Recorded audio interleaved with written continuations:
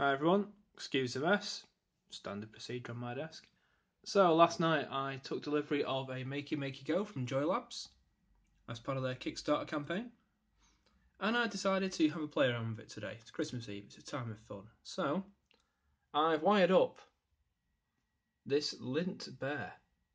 Yes, this bear is connected via a crocodile clip to the Makey, and using Scratch 2 I've just written a little bit of code. It's really nothing special.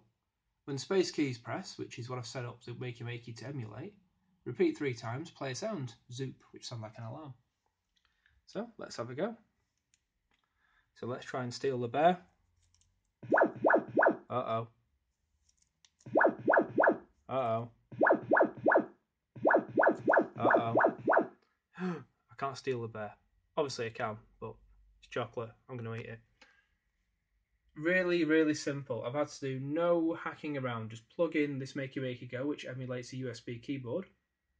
And when I touch the bear on the head, the Makey sends a signal to emulate that the space key has been pressed, or the left mouse button if I wish. I can change it using the right hand side button. It looks like a star. So press the space bar, plays a noise. Good bit of kit, good bit of fun. Thanks.